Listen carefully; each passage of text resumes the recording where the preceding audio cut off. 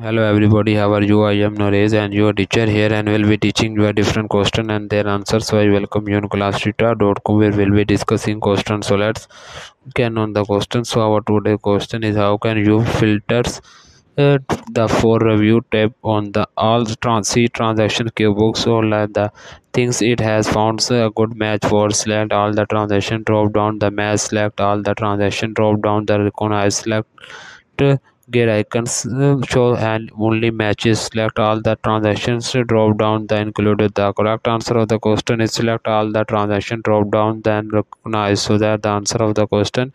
If you are searching any other question, please visit www.classtheta.com and find on the search section.